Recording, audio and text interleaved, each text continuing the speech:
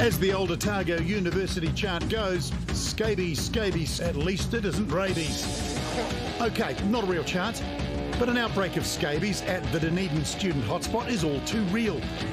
Part of a wider spread across the South Island. It can be a barrier to performing your academic best, being able to study properly, being able to socialise and see your friends without feeling like you might possibly pass something like scabies onto them.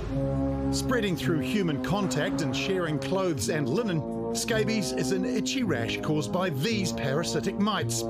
They burrow into the top layer of skin where they lay their eggs and feed on skin cells and bodily fluids. No, please just make it stop. But over-the-counter stocks of medication have dried up across the country.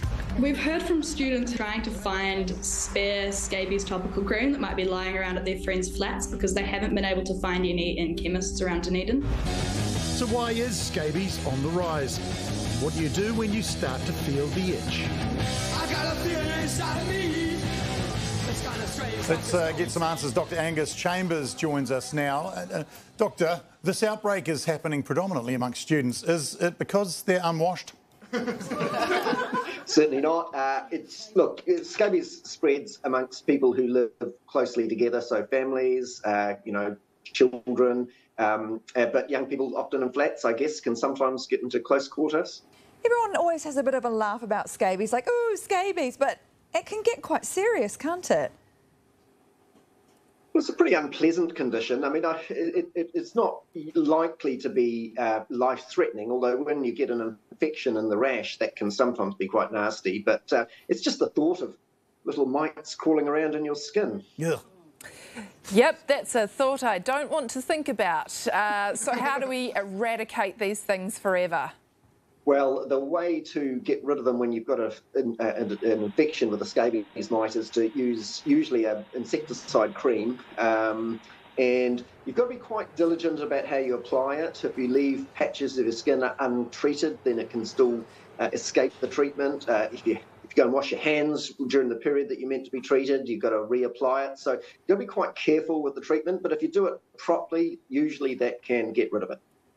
And will I need to do any sort of follow-up treatment in terms of, I don't know, setting fire to all my clothes and the contents of my home? Look, it's pretty rare for it to be spread off other surfaces, but yes, certainly not sharing towels and things with people. You need a follow-up treatment because the first treatment kills the mites, but there still might be eggs that hatch out, so you've got to kill the next generation. I wish you hadn't said eggs. Oh, Dr. Angus, you've talked about treatment for this, but how tough is it to get the right lubes and creams at the moment? What's the supply chain like? Well, not good. There's a big shortage, at least here in Christchurch, and I understand it's throughout the country. And I have heard yesterday that there's a shipment coming in at the end of April, but some of my patients have really struggled to get the treatment, in fact, haven't been able to get it. So that's quite problematic. Well, we appreciate your advice and for letting us know that Kāna is susceptible to the word eggs.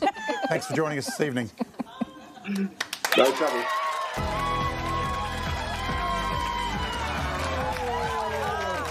This is the project. It's so gross. Jackie Brown, you are not gross. Welcome to the desk. Thank you. Great to be here. You feeling okay after your big trip to LA? No itches or scratches you need to tell us about? Well, I feel like there's something wrong with me because I've never had scabies. I've never had anything like that. I feel like maybe they just don't like me.